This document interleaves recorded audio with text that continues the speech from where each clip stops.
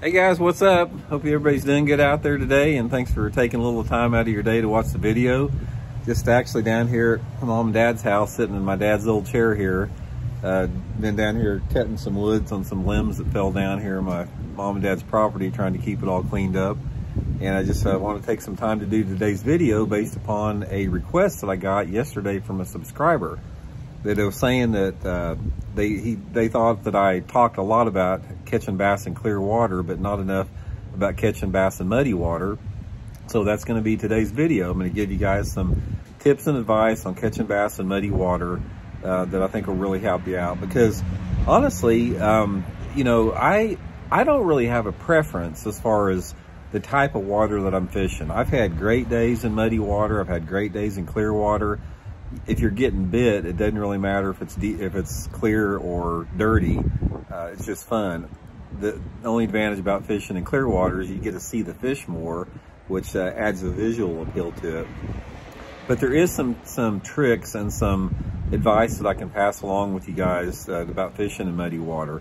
And the first of all, you have to define what muddy is. And muddy is a relative term to what the normal water clarity is in a lake. Because if you're fishing a lake like, say for example, Bull Shoals in Arkansas on the lower end, you may have 10 to 15 foot of clarity.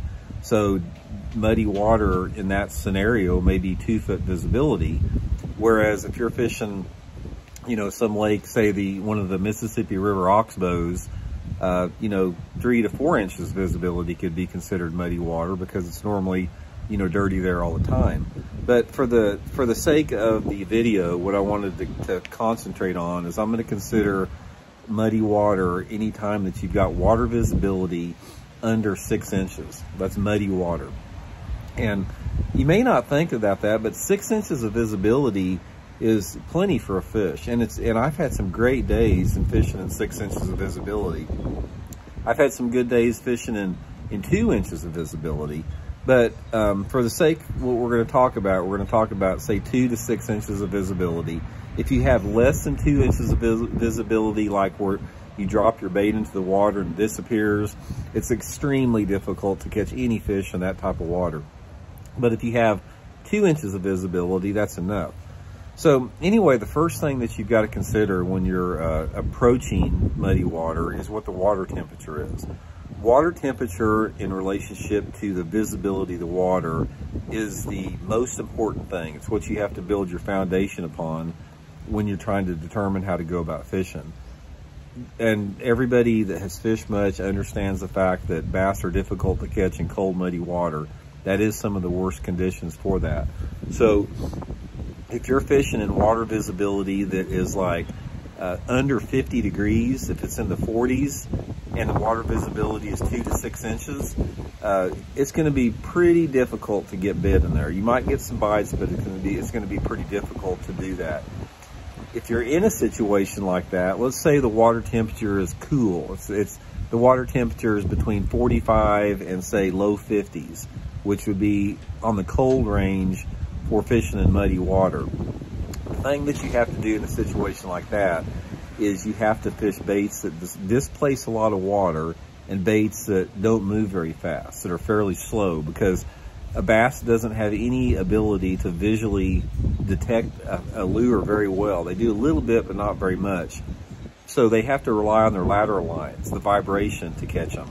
And in that cold water, they're not going to want anything that's moving very fast. So the two main techniques that I use in those situations there is some type of a big, full profile jig, you know, like a light jig, something like a 1/4 ounce, full profile pitching and flipping jig with some type of a big, large trailer on it, like a Zoom Super Trunk, something like that. Something that, you know, puts forth a lot of bulk and is fairly slow.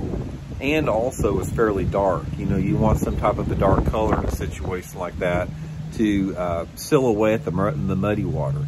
The second situation that I would use, or the second bait that I would use in that situation, would be a big spinner bait with a big single number 8 willow leaf blade on it. Now, if I'm using this particular bait like on a 3/8 or a 1/2 ounce head, and I've got say like a number 7 or number 8 Colorado blade on there, I can fish that bait extremely slow. I can keep my rod tip high, put it on 25-pound test line, and I can just thump it through that shallow water. And sometimes that's a really good way to catch them if the water is dirty and cold like that. So that's going to be my two main considerations. The next thing that I consider on there, we'll talk a little bit about areas here in a little bit, but the next we'll move up to the next water temperature zone. Let's say you're between 65 and 75 degrees. And normally, you know, this is going to be in the springtime of the year, all the way between the pre-spawn to the post-spawn. In this situation, you've got the same baits that continue to produce, the big jigs, that type of stuff. But as the water temperature warms up into that 60-degree mark, that's when you're going to start, it's going to start opening up some other baits, so like some creature baits, whether it be like a big Zoom brush hog, a tube, a big lizard, something like that. As the water warms, and even if it's muddy, a lot of times those bass will get off a jig and they'll get on some type of a creature bait. Spinnerbait's still going to be working under those situations, but as the water warms up into the 60s, it's also going to open up some type of like a square bill crankbait, possibly a chatterbait, baits that still displace a lot of water but begin to move a little bit faster. Those bass are going to be getting a little bit more aggressive, and they're going to chase those faster baits that they weren't chasing when the water was cold. So square bill crankbait, creature bait, still the jig, spinnerbait, that type of stuff, you know, 65 or mid 55 to 65 degrees. Now, as it gets warmer than that, like the water temperature, when it starts to get above 75 degrees, all the way through summer until it drops back down below 75 degrees in the fall, that is when I really like to fish muddy water, because the muddy water in the middle of the summer, a lot of times that's a big advantage. The fish are more aggressive. You get those days that are fairly bright days out there, and the fish have a little bit more of a ability to detect the fish visually if you have a bright day and the water's hot. But the main thing about it is the metabolism of the bass. The bass are eating more and they're feeding more at that time of year than they do any other time of year. In the summertime of the year, guys, bass eat more than they do any other time of the year. And this is when, you know, I'll stay with the square bill crankbaits. Maybe I'll speed them up a little bit. Maybe I'll downsize. I don't need quite as big of a bait. Spinner baits are still going to be productive, but maybe I'm not going to use those big giant blades that slow it down. Maybe I'm going to go to a smaller blade, like, you know, like a number 5 willow leaf, something that still displaces water but moves a little bit faster. And then all of my creature baits and my jigs are still going to come into play. You know, again, the tubes, the creature baits, baits like the beavers, baits like the Z-hogs, all that type of stuff. Bass are just going to be a little bit more aggressive. And actually, I look for that. I mean, in the summertime of the year, the way I like to fish is I like to look for muddy water. So that's sort of the foundation that you can begin as far as water temperature versus bait selection. Now, the next consideration you have to make is the areas that you want to fish. For the most part, when the water temperature is below 70 degrees, like when it's between 50 to 70 degrees, I'm concentrating on rock. Rock is going to hold heat a little bit more. It's going to put those bass shallow against the rocks, and that's why when the water's muddy and that type of stuff, like a riprap is one of your best areas you can catch fish on. The bass will get tight on those rocks, they'll get active. 45-degree angle rocky banks, bluffs that have, you know, sun on them, that type of stuff. But as that water temperature gets above 75 degrees, that's when I'm moving more towards wood or shallow grass. If it's a lake like Lake Dardanelle that has some gator grass or water willows, that can be really good when the water's over 75 degrees. If it's a lake that like Grand Lake, where you're up in the rivers there and the water's dirty, that's when I like to fish isolated wood laydowns. That can be pretty good.